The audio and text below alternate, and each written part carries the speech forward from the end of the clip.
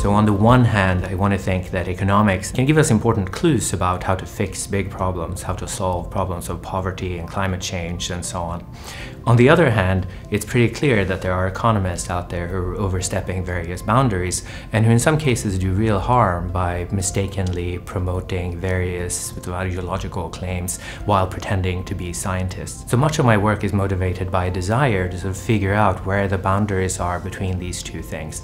That sort of search took me to philosophy, where moral philosophy explores issues of normative foundations and justice and rights and welfare and equality and so on. And so those tools that I've gathered in philosophy have helped me in all sorts of ways. So economics is very obviously driven by values in the ways that we select the problems we study, the applications we try to come up with. At the same time, the values are not the exclusive domain of professional economists. These are things that philosophers have studied, and there's a real sense in which if an economist is going to try to improve the world, we should not expect the economist to supply those values, even if he or she would rather like to do that.